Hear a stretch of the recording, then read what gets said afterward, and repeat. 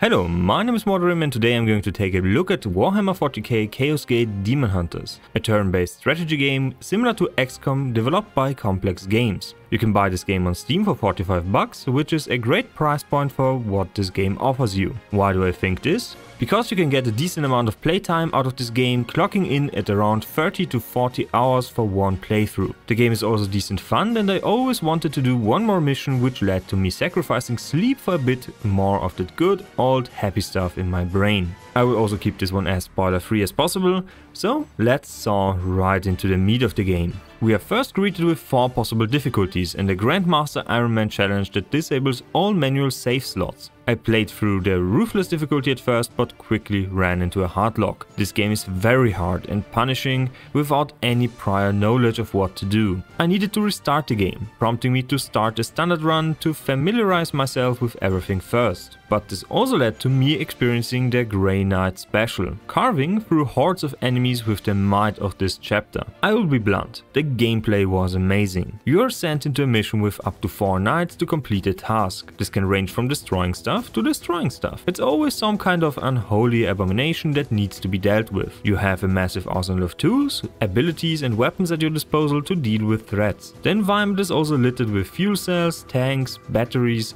and statues that can be interacted with to burn, crush, destroy and obliterate the filth standing before you. The audiovisual feedback is just incredible. The sounds are visceral, punchy and convey the brutality of an explosion just perfectly. Throwing grenades is one of my favorite things in this game. There are just so many options that you basically never feel like it's an unwinnable scenario. You are a Grey Knight, you always complete your task and you never miss. Speaking of never missing, there is no percentage hit chance in this game. Half counter reduces damage, full cover blocks damage, both can be destroyed and range weapons deal reduced damage the further enemies are from you. That's it. You can plan, you can execute and it always feels like you are in control. Combat is just amazing. And the game makes sure you do not get bored by throwing new enemies, maps and objectives at you the further you progress. There is also enough visual variety in here depending on the planet you do your missions on. Now what about progression? You have access to 4 base classes at first and 4 advanced classes a bit later down the line, each with their own skill trees. But this doesn't mean the base classes are useless. They are far from it. I would argue they are even better than most advanced ones. Well, the Purifier is just busted and insane fun to use, but teleporting around the map to slaughter your prey with an interceptor or giving him even more action points with your Justica always felt insane, no matter what. And no class is useless. The devs made sure of that. The game is well balanced and there are even achievements for completing missions with just one type of class. What about equipment? Every 60 days you will talk to the Grandmaster. This will enable you to spend 2 requisition each to upgrade your armory access for one of 5 types of rewards. Where do you get requisition? Each mission rewards you with some. Activating a glorious deed will restrict your loadout, party size and give you a special challenge in exchange for even more. This currency can be used at the end of a mission to claim a knight, ranged weapon, melee weapon, armor or tool. Each type of equipment comes in 3 different tiers, with higher tiers being more powerful. And you can further upgrade your weapons and armor with special seeds that can also be gathered by completing missions, slaying enemies or interacting with pods in maps. Servitors and grimoires are also obtained from missions. What do you need servitors for? They are used to upgrade your ship. This can range from faster wound recovery, faster overworld travel, faster research time and more experience for your knights. Your ship can also be damaged in overworld combat and through events, in which case you need servitors and additional time to repair the damage. And the last type of progression is research. Research time is influenced by the number of grimoires you're currently holding, increasing by 20% each. Seeds are needed to begin research to unlock stratagems, items and story segments. Stratagems are abilities used to heal your knights, teleport them or give them other advantages. I mostly used them to teleport my marines into objectives and hunt down foes. So there is a lot of customization. Each playthrough might turn out completely different depending on your starting classes, equipment you gain, research you choose and events that occur. Chaos Gate has a lot of replay value.